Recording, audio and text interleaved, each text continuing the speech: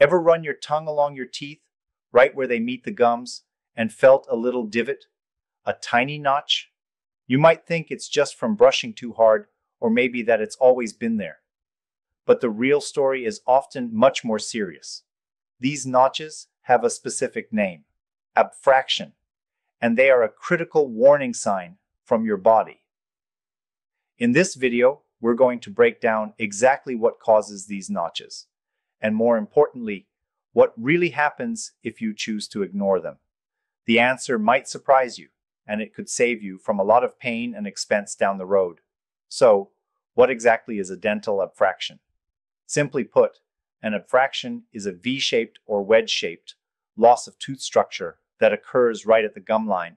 It's not a cavity, which is caused by sugar-loving bacteria, and it's not strictly abrasion, which is caused by mechanical wear, like from a toothbrush. It's a different kind of beast entirely. The best way to understand it is with an analogy. Imagine bending a green, flexible tree branch. You don't see the damage in the middle of the branch, do you?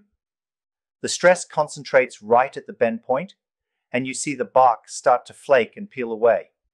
Your teeth experience a similar kind of force every single day. The damage doesn't happen at the tip where you're chewing, but at the neck of the tooth, where it's thinnest and most vulnerable. It's crucial to understand this distinction. While aggressive brushing can certainly make an abfraction worse, the toothbrush is not the root cause. It's merely scrubbing away at a tooth that's already been weakened by a much more powerful underlying force. So, if it's not the toothbrush, what is the real culprit? The answer is excessive biomechanical force. Your teeth are designed to handle incredible pressure, but only when that pressure is distributed correctly. When the forces become too concentrated or unbalanced, the tooth itself begins to flex. It's a microscopic flex, but it happens thousands of times a day. There are two main reasons for this excessive force. The first, and most common, is bruxism. That's the technical term for clenching or grinding your teeth. Many people do this unconsciously, especially at night. The forces generated during sleep, grinding can be many times stronger than normal chewing forces, putting your teeth under immense strain for hours at a time. The second reason is malocclusion, which is just a fancy way of saying you have a misaligned bite. If your teeth don't meet together evenly when you close your mouth, one or two teeth might be taking the full brunt of the impact every time you chew, or bring your teeth together. Think of it like a paperclip. If you bend a paperclip back and forth in the same spot over and over, that spot becomes weak, brittle, and eventually it breaks. The same thing happens to your tooth. When your bite forces it to flex repeatedly, the enamel rods at the neck of the tooth, the thinnest, most vulnerable part, begin to fracture away, microlayer by microlayer. This process creates that telltale notch. Now add factors like an acidic diet from sodas or citrus fruits, and you have erosion softening the tooth surface. Then add an aggressive brushing habit, and you have abrasion scrubbing away that softened, weakened tooth structure. These don't cause the abfraction, but they absolutely accelerate the damage. This brings us to the most important question. What happens if you just ignore it? If you see that notch and decide it's just a cosmetic issue? The consequences escalate over time in a predictable and damaging progression. It starts with stage 1. Sensitivity. The outer layer of your tooth, the enamel, has no feeling. But underneath it is a layer called dentin, which is full of microscopic tubules that lead directly to the nerve. As the abfraction wears away the enamel, this dentin becomes exposed. This is why you suddenly feel a sharp shooting pain when you drink something cold or eat something sweet. That notch is now an open window to the nerve of your tooth. Next comes stage 2. It becomes a plaque trap and a site for decay. That sharp, V-shaped notch is an incredibly difficult area to keep clean with a toothbrush plaque, which is essentially a sticky film of bacteria, loves to hide in there. This dramatically increases your risk for two things: gum inflammation or gingivitis right around the tooth, and even worse, a cavity forming inside the abfraction. So now you have structural damage compounded by bacterial decay. Then we move to stage 3. The notch deepens and the tooth becomes structurally compromised. The flexing doesn't stop. The grinding continues. The bite forces are still there. So year after year, that notch gets deeper and wider. The tooth is now significantly weaker at its very foundation. We're no longer talking about a surface-level problem. The entire structural integrity of the tooth is at risk. It's like sawing partway through the trunk of a tree.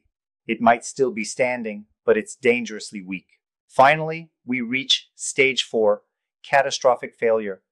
This is the ultimate consequence of ignoring an abfraction.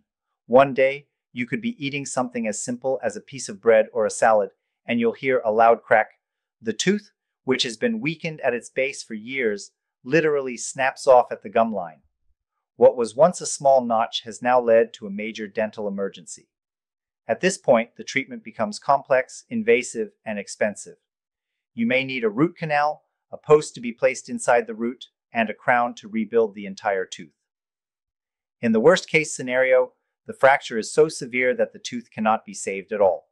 The only option left is extraction and replacement with a dental implant or a bridge, all because that little notch was ignored.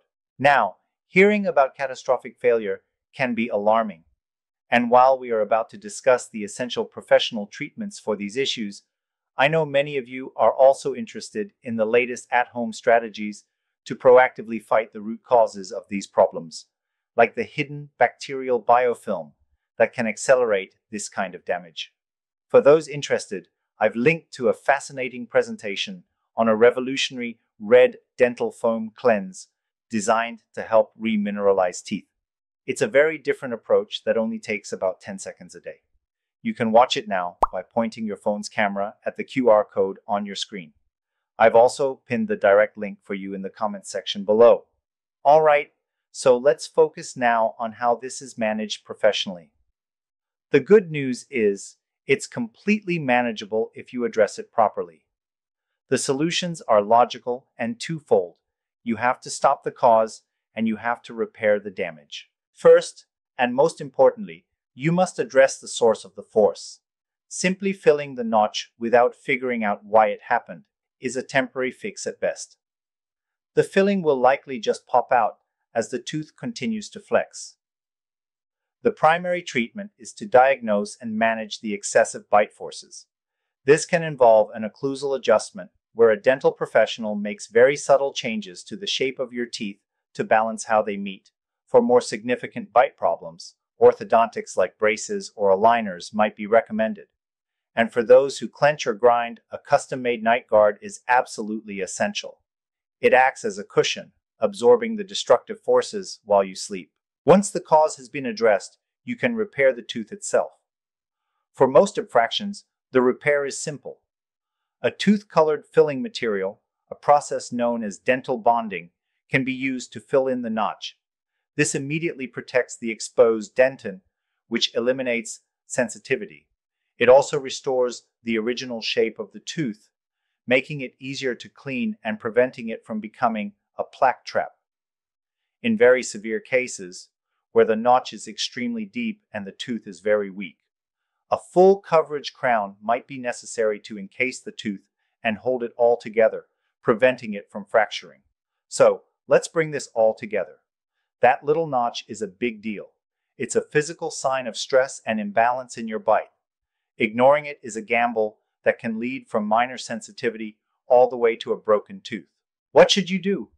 Pay attention to other potential signs like frequent headaches, jaw muscle soreness when you wake up, or visible wear on the biting surfaces of your teeth. Always use a soft bristled toothbrush and a non-abrasive toothpaste. And most importantly, don't self-diagnose. If you have these notches, the single best thing you can do is have your bite evaluated by a dental professional. They can help you figure out the why behind the damage and create a plan to stop it in its tracks before it gets worse.